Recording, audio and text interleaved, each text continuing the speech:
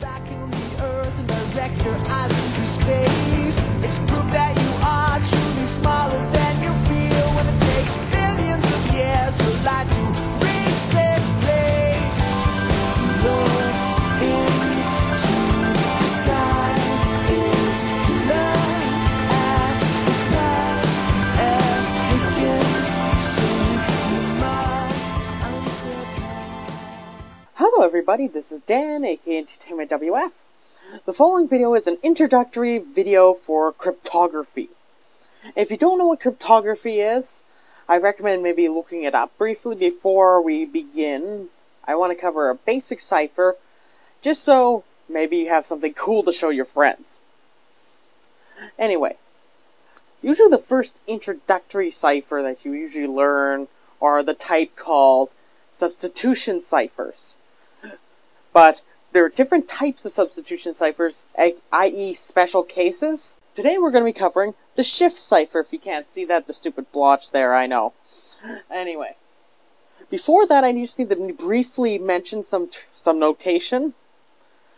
Whenever I write down this blackboard Z with an M, that is the set of integers on M. That means every integer up to M, and in this case will be positive integers, including 0. So you can think of Zm, zeta m, as the positive integers union with 0, i.e. it's 0, 1, 2, 3, 4, 5, all the way up to m minus 2, m minus 1, m. And usually when you're dealing with a shift cipher, it's 26, but it doesn't need to be 26. Because 26 is the alphabet. Because it could be another number system. Usually you play around with numbers with this. Scripty P, i.e. a blackboard P, that is the finite set of plain text. Meaning, any possible plain text will stay inside of this finite set. So this could be like your favorite word, like cat, or hat, or, I don't know, let's say, how about automobile? I know that one's a little bit different than the other two, but let's just go with that. And then there's Scripty C, which is a blackboard italicized C, which is the finite set of ciphertext. Ciphertext is what you obtain after you do an encryption of, say, plain text, i.e. the elements inside of P. Ciphertext is like when you say you want to hide a message, you pass the ciphertext over to, say, a person. Like, say you have a friend, Bob, over there, and I want to send a message to him without revealing what I actually want to say in written words or on a computer. I would send them the ciphertext and hope that nobody in between, usually called Eve or Oscar in the scenario of a theoretical computer scientist would try to intervene, toggle something, and try to figure it out before it reaches Bob, without knowing, well, could know the scheme or the encryption and decryption procedure, but doesn't know the key necessarily. This italicized blackboard K is this finite set of possible keys. This is the key space. And in this case, it's the same as Scripty P and Scripty C. So it's the finite sets of ciphertext, plaintext, and the keys are all the exact same, Zm. So it can be any one of those guys. And so we label this as a cryptosystem or a cipher, which is a 5-tuple.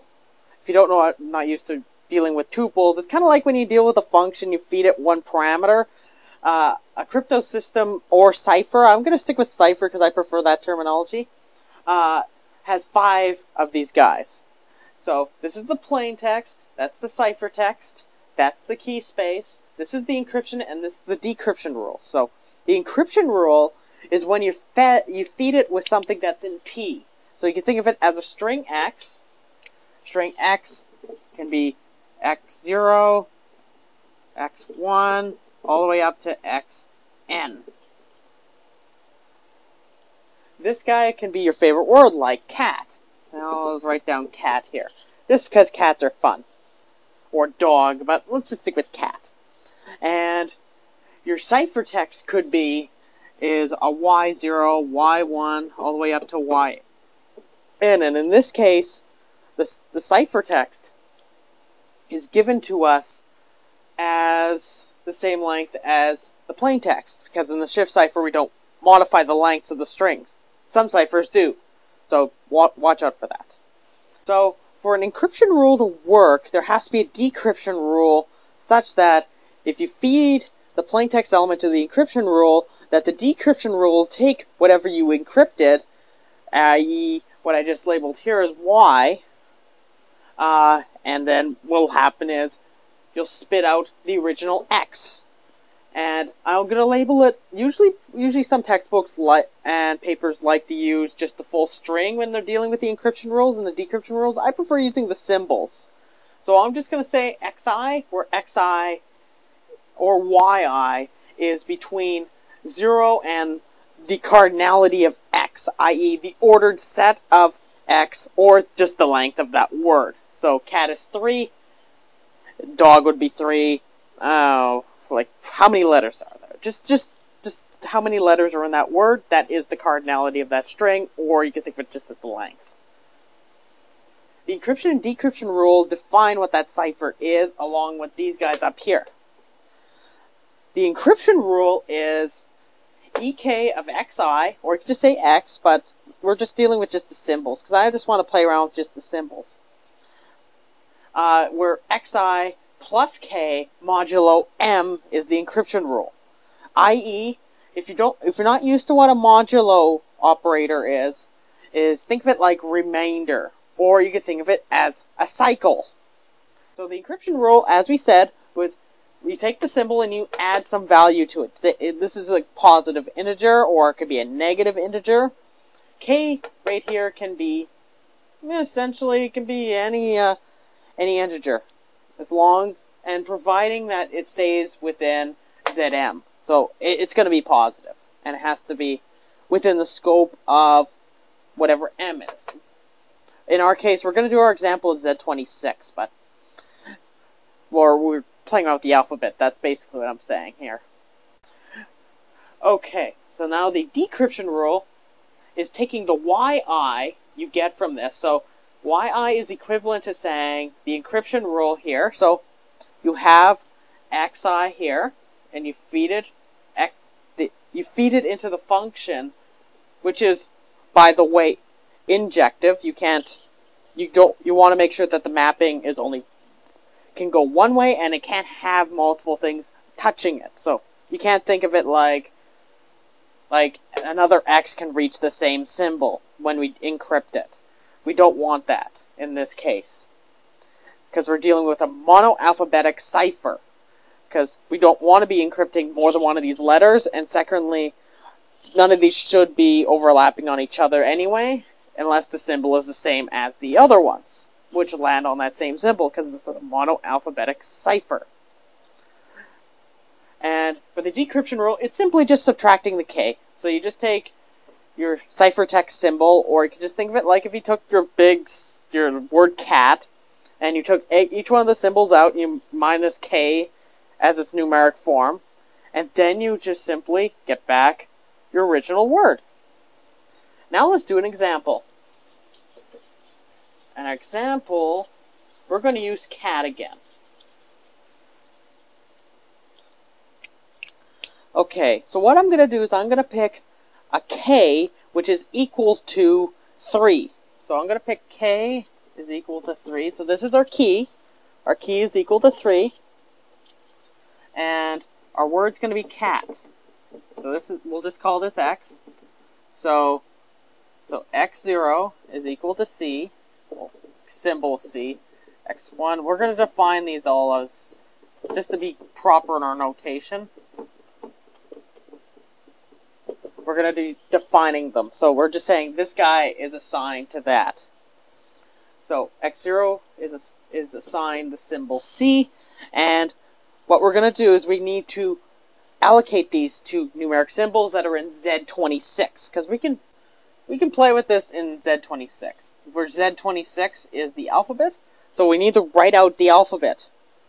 Okay, so how do we do this? We start the number 0, the integer 0 is the letter A, and you simply write this down. You just go 2 is C, 3 is D, 4 is E, 5 is F, 6 is G, 7 is H, 8 is I, 9 is J, 10 is K, 11 is L, 12 is M, 13 is N, 14 is O, 15 is P, 16 is Q, 17 is R, 18 is S, 19 is T, 20 is U, and 21 is V, 22 is W, 23 is X, 24 is Y, and 25 is Z.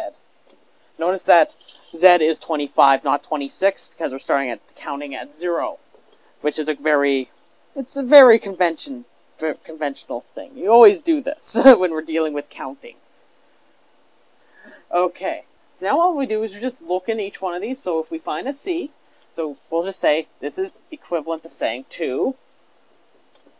So if I see a C, it's going to be 2. If I see an A, it's a 0. If I see a T, the T is 19.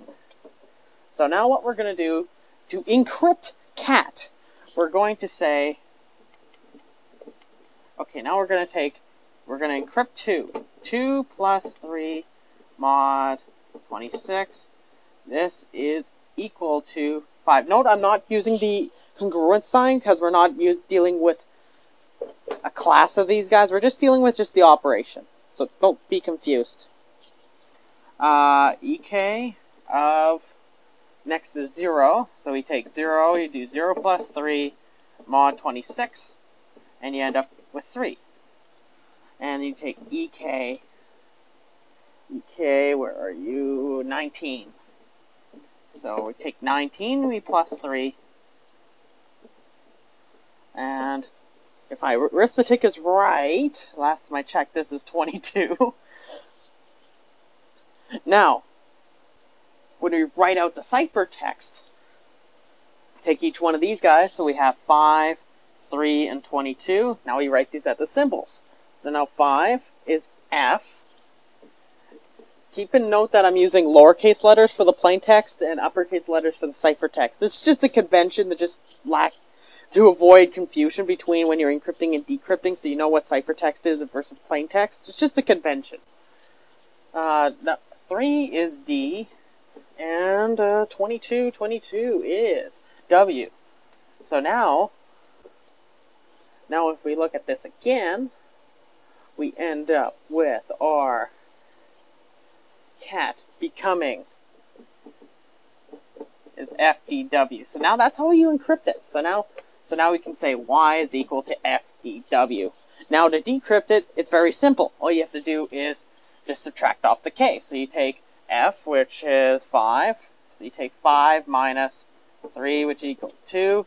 Then you have 3 minus 3 equals 0. And then you have 22 minus 3, which is equal to 19. And long and behold, that's C, that's A, that's T, and you got your X. So DK, whoops, you end up with DK of what of FDW is equal to cat. There, you're done. It's that simple. So if you want to show off your skills with basic ciphers, feel free to have fun with this guy. There's much more complicated stuff in cryptography, but this is just a basic breather on how we deal with encryption and decryption in a monoalphabetic system. And note that this is probably one of the easiest ciphers. In fact, the K equals 3 is known as a Caesar Cipher, because this is historically known that Caesar used this cipher. And on that note, if you have any questions, leave them below. And thank you very much, and have yourself a beautiful day.